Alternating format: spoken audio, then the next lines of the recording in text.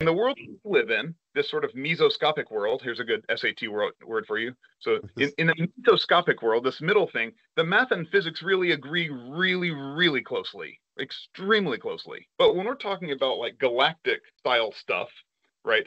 How do you measure how far away a star is?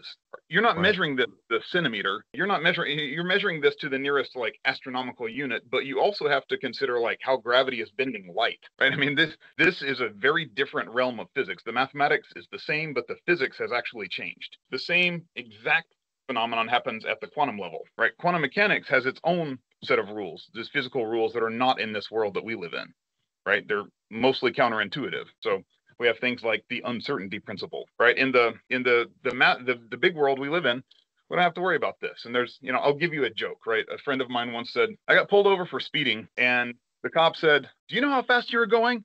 And my friend said, "No, but I know exactly where I was." I mean, he was a physicist, and like that was a really nerdy joke. But people who have studied quantum mechanics are like, actually, that's a good point. But in this world, we can know how fast we're going and where we are kind of simultaneously. Right. There's some error there, but we're not concerned at 10 to the minus 35 electron volt seconds.